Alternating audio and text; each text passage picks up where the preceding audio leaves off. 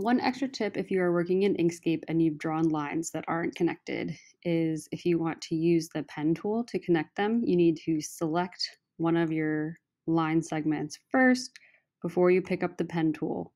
And that should give you the option to start your drawing by actually continuing the previous line that you selected. Let's see if mine worked.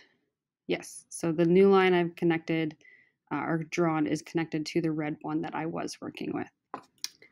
And then once I have all of my objects kind of redrawn so that any connection of the existing endpoints would merge them correctly, then you can go ahead and do what that other video in the playlist showed.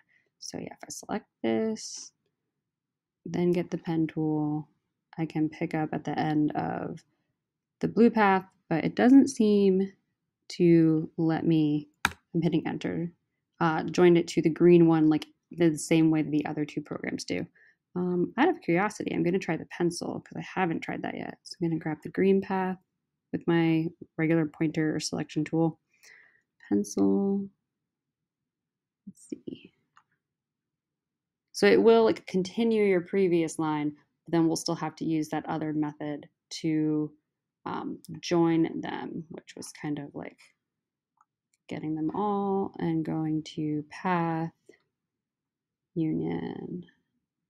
Yay.